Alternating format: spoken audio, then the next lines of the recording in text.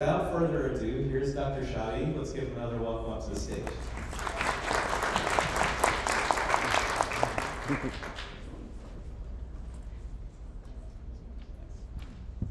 Turn the mic on whenever you're ready. Hello, hello, hello. I don't think it's on yet. Hello. All right. Okay. Thanks, everybody. You know my background now. Boom. All right. So we're going to talk about hemoabdomen, and it basically turns into a splenectomy talk, because that's the most common thing that we're going to deal with. So let's just start off with some basic anatomy. Spleen, it can be variable size, variable colors, even variable positioning depending on its size and what disease process you're talking about. We are also going to focus this discussion on the dogs, although we do recognize that cats do get diseases as well as the spleen and other causes of hemoabdomen, but dogs are of course the more common species we're going to deal with. The vasculature of the spleen, of course, is very important if you're going to consider removing the spleen with surgery. So you want to make sure you have a sense of the anatomy. Admittedly, of course, if you've performed splenectomy before, you know what kind of a mess could be in an abdomen between the hemorrhaging, the omentum attached to it, all the blood clots, the tumors. So sometimes the anatomy gets distorted, and you have to just take every case as is, but it is important to recognize the splenic vasculature as well. And then, microscopically speaking, this plays a huge role in splenic function. We're not going to go over the histopath. I just want to be aware of that it exists. There's a lot to it, and even though this is obviously well known histologic anatomy in dogs and cats, there's still not clear consensus on how the histopath plays a role with its function. It's crazy. When I was performing the literature search on this, it's just there's still not a consensus. Your proceedings, if you don't have them, you will.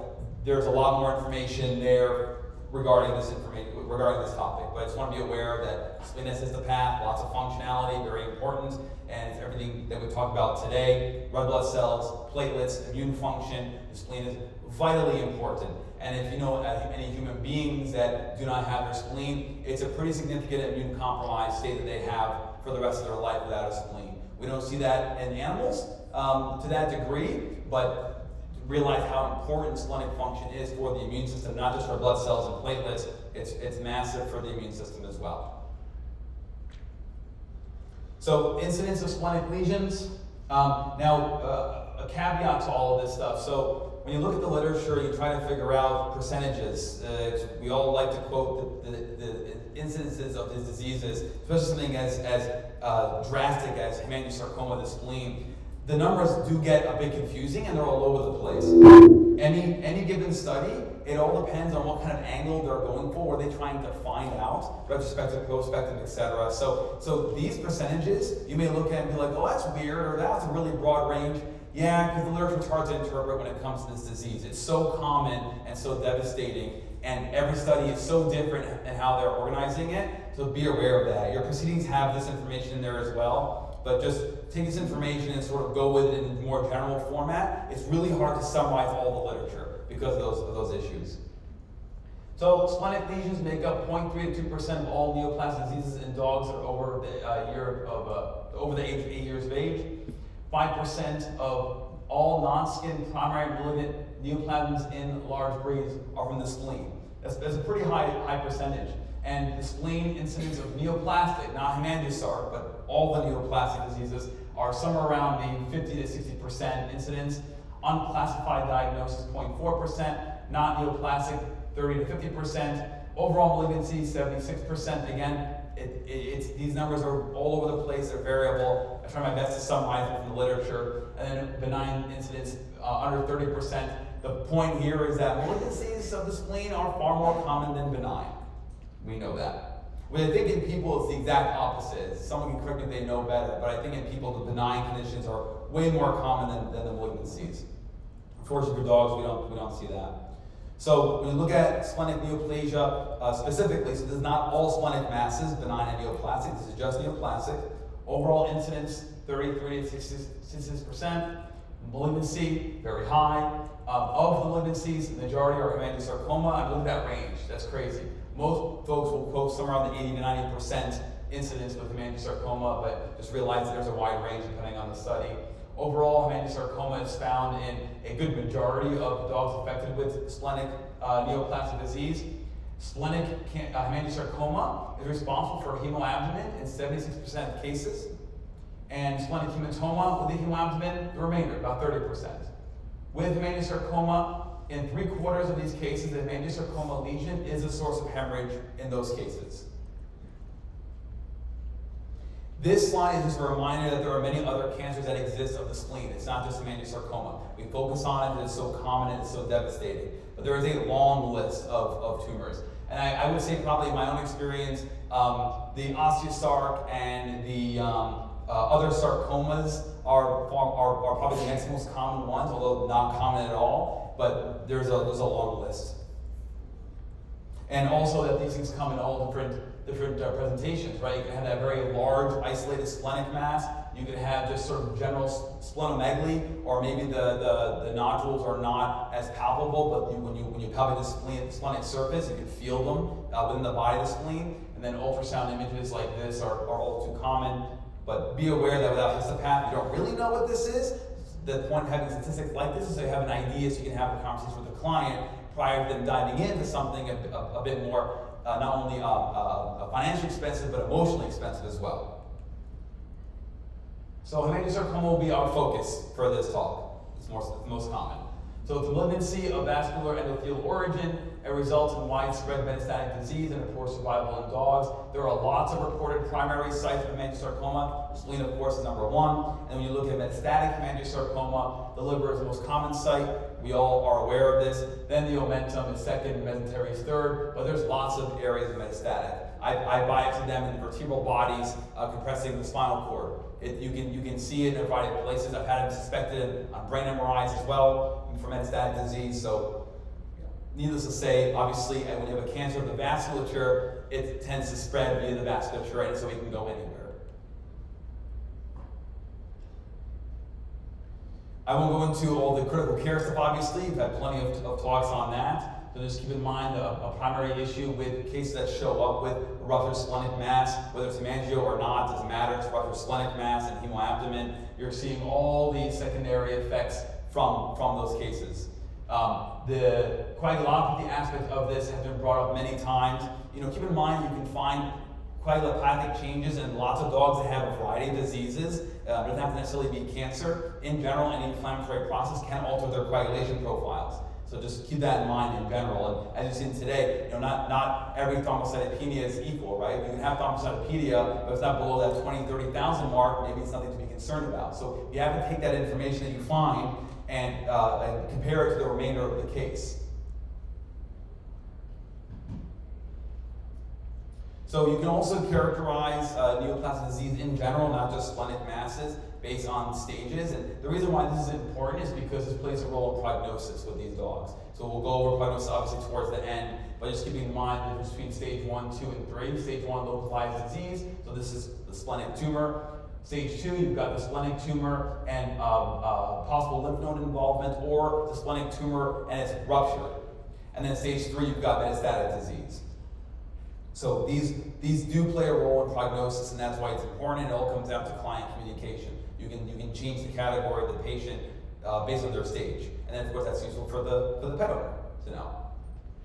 So not to rehash things that everybody here is familiar with, but it's always useful. So you're looking for these types of diseases in the older dog. Golden retrievers are number one. We've got shepherds and other large breed dogs that can be affected by the disease.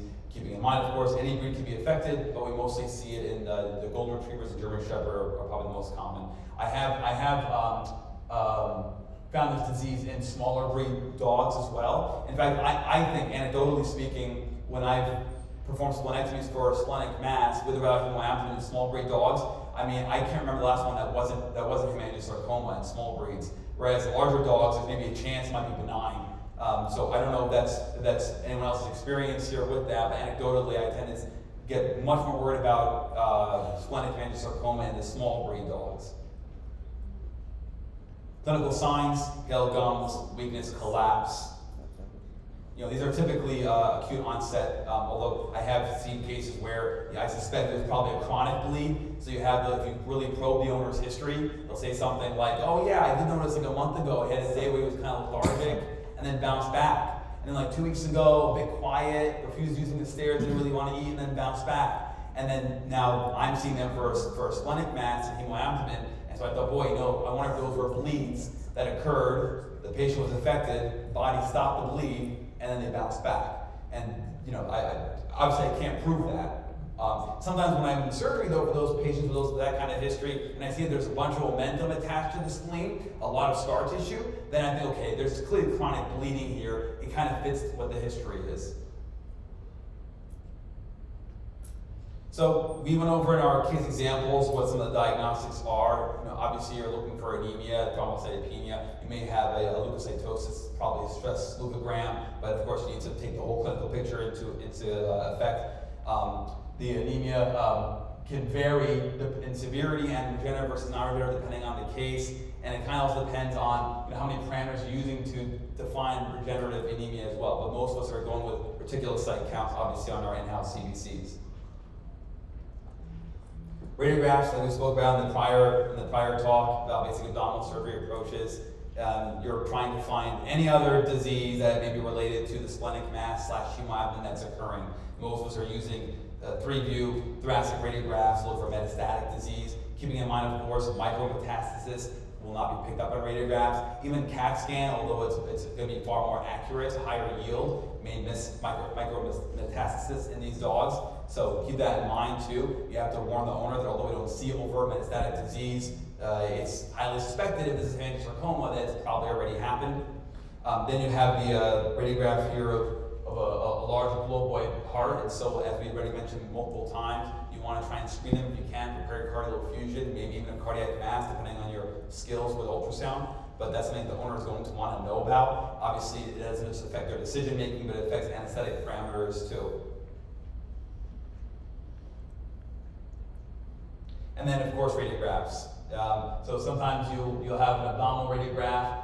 Again, at least 2 views, ideally 3, but at least 2 views, and you'll see that, oh wow, that looks like maybe it's a splenic mass, could be liver mass, anything in the cranioventral abdominal quadrant, that lives there could have a mass. But again, at least it tells you, okay, there's clearly something growing there, so it warrants discussion, it warrants further investigation. And then, of course, ultrasound can look like a variety of conditions, depending on what the spleen is doing. It can be diffusely modeled like this, or you could find just a very, very large mass. The point of this also is to remind you that you can characterize splenic diseases in terms of either a localized splenic disease, so a mass, or generalized splenic disease, so just splenomegaly, or multifocal to diffuse splenic disease, so there's multiple nodules in the spleen, right? Just a different way of thinking about it. You also define splenic masses in terms of hemic versus non-hemic conditions. It's academic, it's just so you can sort of keep an organized mindset, but I just wanted to show there are different presentations of these diseases on ultrasound. So that is going to be the main way that we're going to try to look for the source of the hemoabdomen. Is there any liver involvement? Is there lymph node involvement? Other organs involved? What other comorbidities are there? Now, admittedly, for other diagnostics, a lot of us aren't going to go beyond probably radiographs, if not ideally ultrasound, and then from there you're talking with the client about what the options are. I don't aspirate the spleen myself. I don't know the criticalists, you guys. Yeah, I mean maybe if there's an internist involved, they may aspirate the spleen. It's just a high rate of it's a poor yield really. You end up getting peripheral blood or extramedullary hematopoiesis or something that's just like you can't work with it. So I'm not sure, and especially if you have a hemoabdomen, is it going to change what you do? So, but I'm being thorough. So there it is. CAT scan, MRI. Really, at the end of the day, depending on everything else, it's an exploratory laparotomy, and then histopath confirms.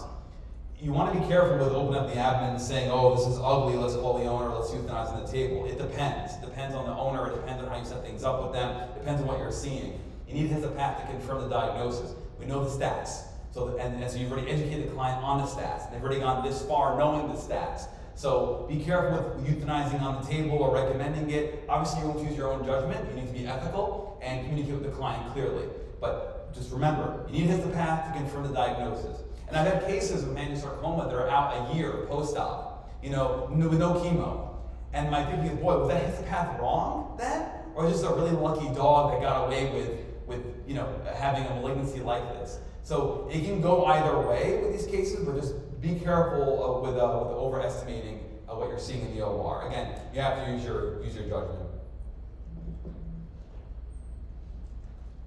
So just some advanced imaging. This is a CT scan of a splenic mass here. Again, this is not your conventional way of diagnosing these, but sometimes your other imaging modalities aren't giving you all the answers. Or maybe you found a splenic mass, there's no hemoabdomen, dog is stable, maybe this is aclinical, you don't know. And the client wants a full body imaging to look for metastatic disease on CAT scan, assess the abdominal cavity further. You know, it just depends. It's up to the client, and you know, again, how you feel is absolutely appropriate. But you know, in this case here, we're trying to depict there's a nodule in the lungs. Maybe that didn't get picked up on thoracic radiograph before the CAT scan. Whatever the reason is, but just keep in mind that you know not every splenic mass you find is an immediate surgery, right? The patient, if you find this incidentally, there's no clinical signs. You can offer clients diagnostic workups to get more thorough explanation of what's going on with their pet.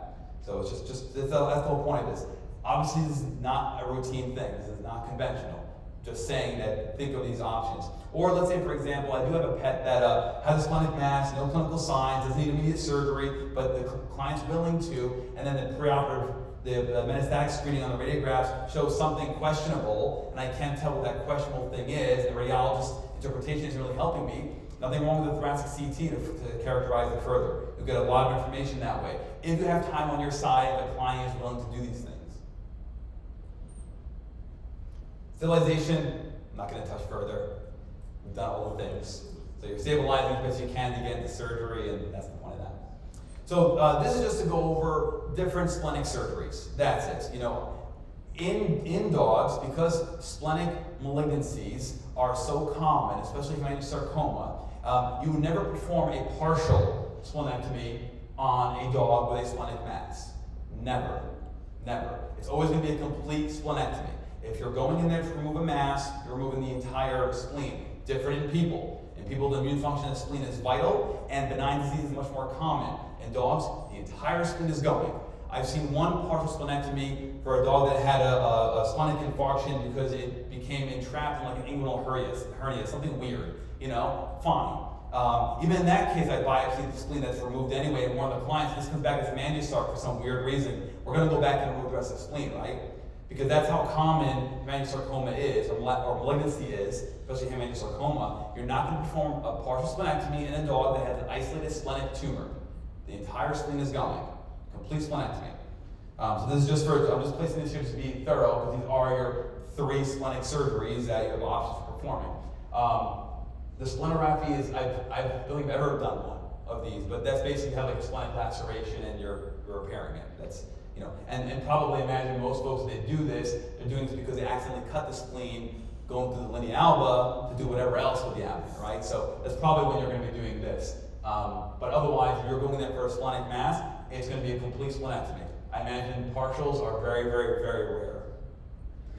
Every splenectomy is getting a liver biopsy. The liver looks normal, biopsy something.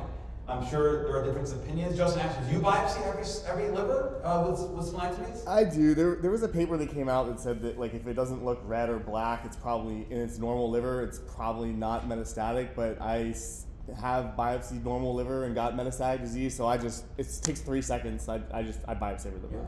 Yeah, there's minimal to no complication to the patient. It adds insignificant amount of time to anesthesia duration to just biopsy the liver, and you get that peace of mind. Obviously, if you see a lesion or lesions on the liver, then you want to biopsy that or those if it's safe for you to access that portion of the liver. Otherwise, the liver looks normal grossly, and you have no evidence of liver disease prior, let's say, although a shocking patient can have elevated liver values, sure. I'm going to biopsy the liver. I don't see any harm in doing it. But, you know, let's say, for example, finances are tight and the client, literally, there's this splenectomy that you're going to perform for the first time because the client wants you to do it, and they just can't afford a liver biopsy and the histopath evaluation. Fine. You know, save that pet's life. Forget the liver then. And it does come back as hemangiosarcoma. You know what the stats are on that, right? And then come back to benign. Great. Surgery is probably curative. But in the ideal scenario, I'm going to biopsy the liver. I'm not a big fan of performing, you know, ancillary procedures on dogs that have these conditions, especially they come in like in critical condition. So I tend to stray away from performing like a neuter at the same time as a splenectomy or a mass removal on the skin. Now, if the client is really insisting, they've been dealing with this disgusting mammary gland mass forever, and now the opportunity arises, could we just remove it at the same time? I'll have a conversation with them of, here are the pros and cons. I'm going to be allowed to abandon ship on the mammary gland removal if this dog isn't doing well under anesthesia. I'm not a fan of it. So I bring it up because obviously you want to perform prophylactic gastropexies in like your stays, and in the appropriate size dogs, and the client who wants to do that, it's great. But if let's say it's a large breed dog, which almost always are, and you're like, oh, should we pexy at the same time? I mean, I don't know. I probably wouldn't. But there's also the risk of GDV post-splenectomy, right? It is a risk factor to developing GDV, so you can make an argument for that as well. So for me, I will offer it to the client and tell them I'm going to judge whether or not this patient can handle it, and then it's up to me. I'd rather perform a gastropexy later on than risk the patient dying on the table because I added 15 more minutes to perform the gastropexy. But again, Justin, any opinion on that? What do you typically do? It's a really good. I tend to like play it by ear. They're mostly, a lot of them are at-risk breeds, so I usually will just do a quick like pexy. If they're really like trying to die, then I'll actually just like staple it real quick and then just get out. But if it, like you said, it's kind of like patient dependent. But I think there's enough literature that's like questionable that there's two trains, right? Half of it says that splenectomy is a risk factor for GDV, and half says it's not. So if it's a shepherd, they're getting a pexy as long as they're stable, Yeah. So keep into account your client communication when there's comorbidities. If the dog happens to have bladder stones that it was never clinical for, at the same time they've got the hemoabdomen and splenic mass, you're going to do a cystotomy at the same time or not, right? Have a discussion with the clients to make that call, and then you're allowed to just override the call in surgery if you feel it's in the best interest of the patient, and the client understands that.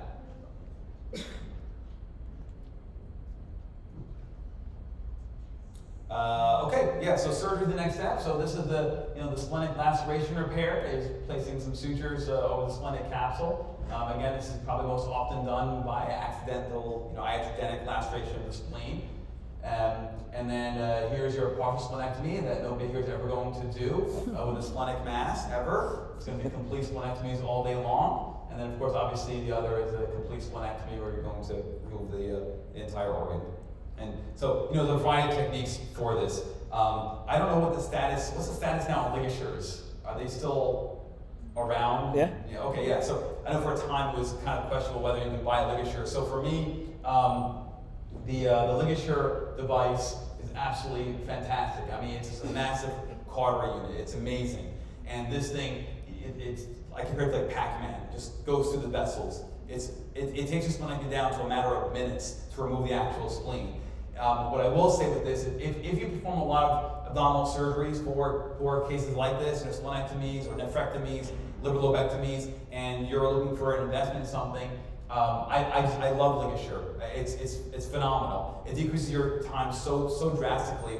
The only thing I will warn you of, if you're performing a splenectomy on a patient that you're still struggling with its hypovolemia and its shock and everything else with it during the operation, the main splenic artery in the vein may seem quite collapsed, and you might be tempted to just use a ligature, again, if you're going to do this, ligature on the splenic artery and vein. I can promise you, once that patient resuscitation is successful, you may end up blowing out that vessel that you cauterized with the ligature device. So I would still use a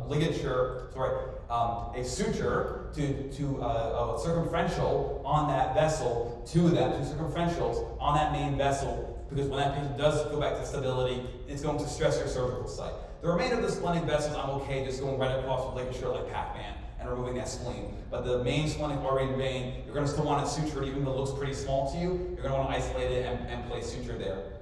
But there's plenty of instruments that you can use to try and perform a splenectomy. It just depends on how often you're doing these, what your comfort level is.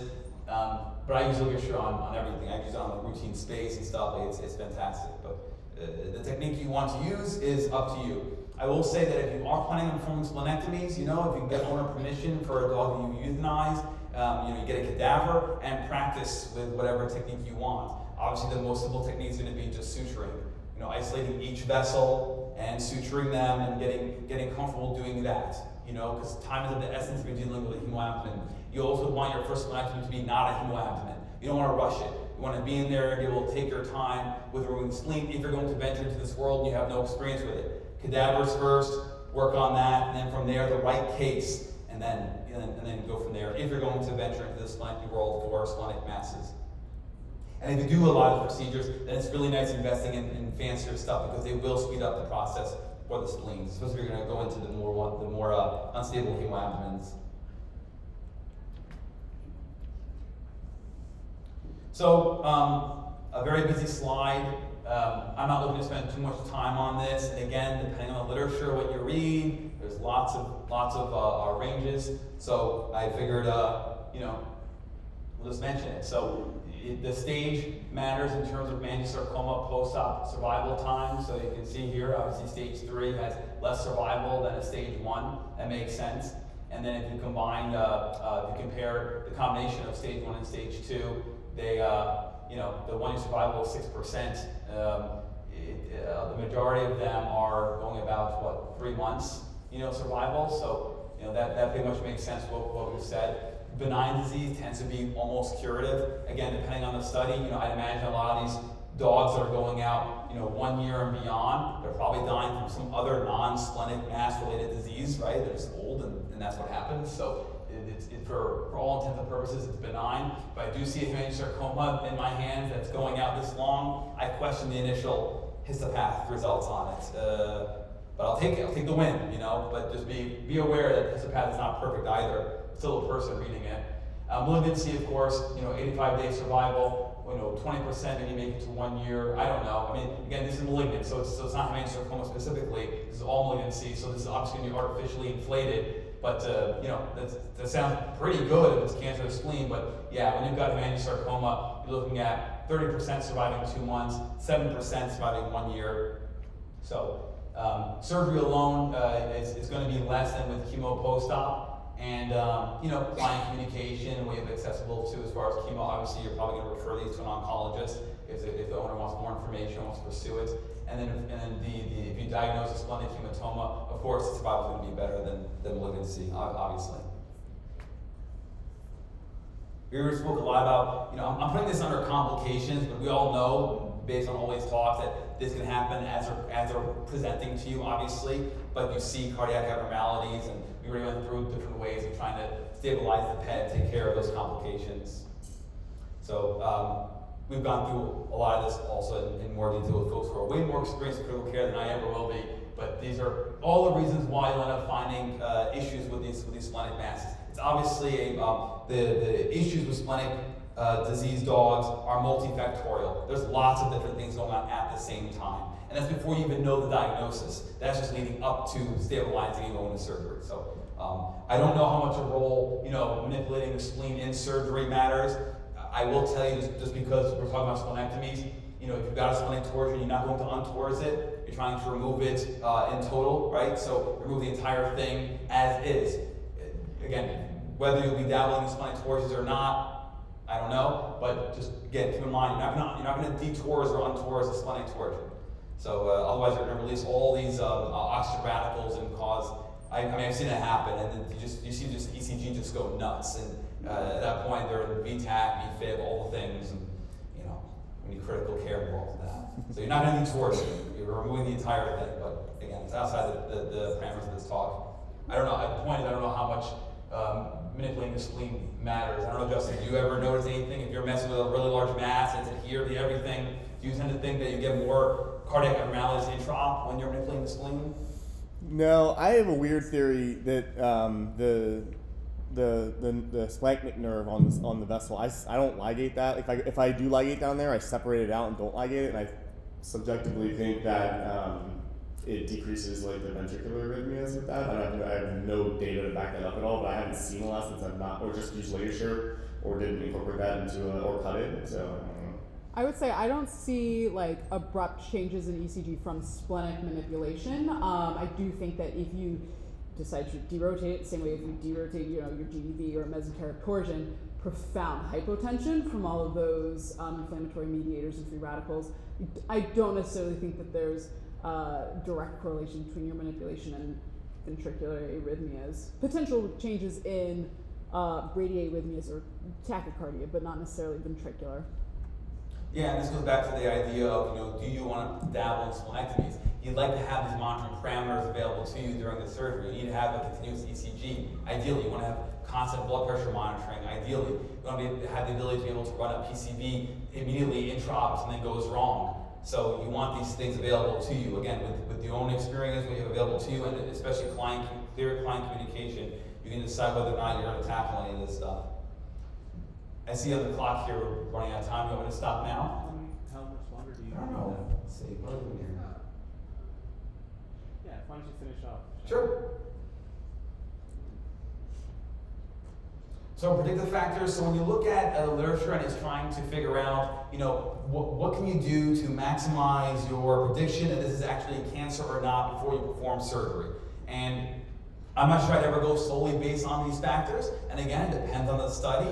But these sort of biomarkers or predictive factors maybe will help you in discussing with the client what the possibilities are. So we tend to see more malignancy if they've got low protein or low platelets. We tend to see higher risk of having splenic cancer, especially hemangiosarcoma, if you're seeing schistocytes, for example, these fragmented red blood cells. Or if they have a hemoabdomen, we see more hemoabdomen with splenic malignancies than we do benign disease, right?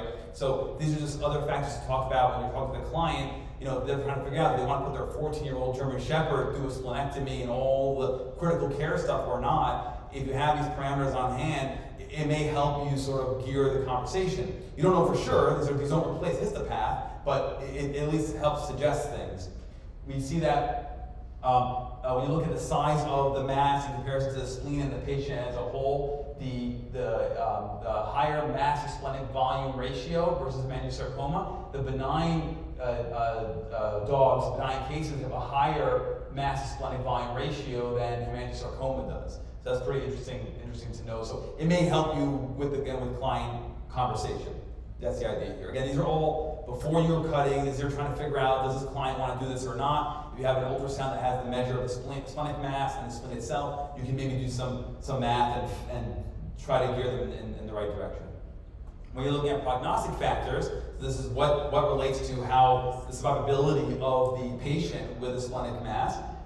Interesting enough, the older patients, it's an increased survival, although again, most of these patients are older anyway, so I don't know how much that really plays a role. If you have the severity of the anemia also plays a role in mortality, and this is also self-evident, right? I mean, if you didn't know this and you said, hey, do you think how bad the anemia is dictates what likelihood they're going to survive? Yeah, we all kind of think that, It's much better off if they're mildly anemic versus severely anemic. They require less stuff to take care of them and stabilize them for surgery. So it's kind of common sense, but we at least see it in the literature.